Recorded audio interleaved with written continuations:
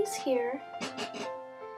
Out of the 3 black pieces, this one has the most indents, and you want it to be facing like this, with this part in front.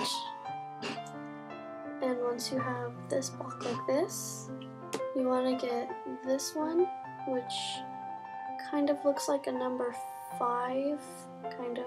And then you just want to put it like this, and then take the block from before, put it right there.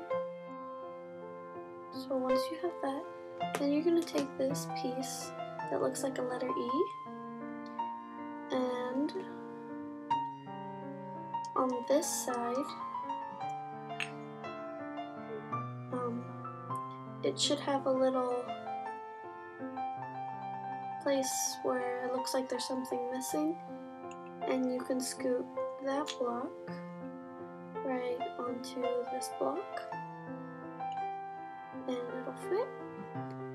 Then you get this black piece that looks like a phone, and you put it on here and scoot it in.